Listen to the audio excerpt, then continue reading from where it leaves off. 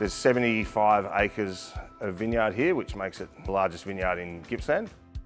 Water's obviously a really crucial part to the whole operation. On the hotter, drier spells, we rely quite heavily on irrigation. We use drip irrigation throughout the vineyard, which is great. It's very efficient and uses very little water. What we've found, having irrigated out of the river for years, is when we really need the water the most is often when everyone else needs water the most, and so there could be restrictions on the river. In recent years, we've built on-farm storage. We built a dam and we can have that filled in winter. It's only a small dam, but that's enough for us to get through a whole growing season, even if the river was off.